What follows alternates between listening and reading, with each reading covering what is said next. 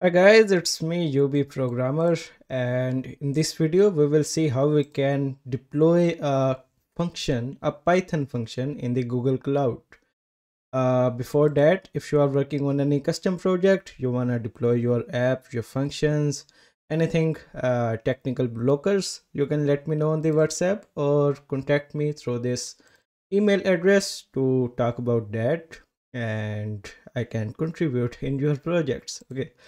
Let's get started with the video. You have to create a project. I hope everyone has a project in the GCP. My project name is Calendar Web. I was working on something related to calendars, but nothing uh, related to it. Okay. Function, you have to search for it here in the search bar. You will get a cloud function. Uh, okay. Now here you will see, maybe you will see create function right in the middle, but that's not the issue, right? Because I have one function already running, uh, that's why I'm getting this listed here.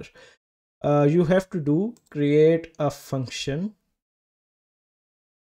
give your function a name.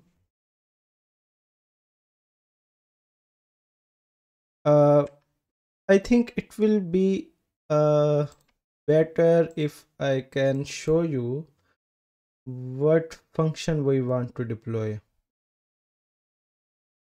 Okay, let's just jump right into it. My function name will be YouTube demo. I will just doing it for the sake of YouTube demo, and the region whatever is closer to you, so that's up to you for selection, but mine will be Delhi one because that is the closest I can get. In the trigger, I will allow unauthenticated invocations that do not require any authentication with the password and cookies and stuff, right? Because I will be using this function directly from my Postman client. Again, click on next. You will get a option to select runtime. I will be using Python, so I will use some version of Python 3.11. I like to use one version previous than the latest because that is more stable in my opinion. Okay, now this is the function, but let's just get rid of all this jungle mangle. Okay, I am correct. Okay, good. So this is the function, and hello http is the name of your function. Requirements, in this you can specify all the requirements. Main.py will be file which will run this function. Request will get all your parameters, so if we want to send something in the body, I can just request your data and I can get that.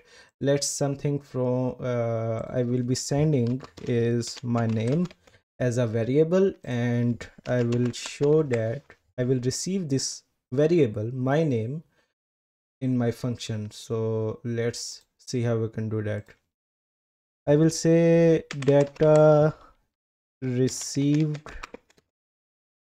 I hope it is clear, but yeah, data received is request dot get data request dot form. Okay, yeah, because I'll be sending this data from home package of Postman, and my name will be data received, and in that I will get a key with my variable name, my name. Okay, so now I have my name in the data. I can just print it, print my name, and I will be returning this also. So let's create a f string. I will not be using this format thing. I don't use it. Yeah. And yes, so hello and my name. This should work. And let's write something. I am from GCP. I don't know, something like that. Cool. Let's deploy it. There's right below the function of deploy. Let's do that. Okay, creating function YouTube demo, and this is the function. I hope I haven't done something silly here. Okay, YouTube demo building in the progress, service is pending. This will be completed the moment it get done building. Let's copy this path. This is the URL, unique URL for the function, and let's give it to the postman. I am doing a post request with the home data, my name Obed. I should get hello Obed, I'm from GCP, something like that. Okay, build is finished, but the service is still in progress. Let's see if it gets done.